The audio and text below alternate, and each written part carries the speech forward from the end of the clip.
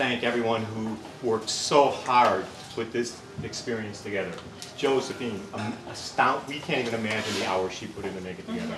Norman and Jackson here on the island, just, I don't know how many times he set the cupping up yesterday afternoon because we kept getting later and later and later.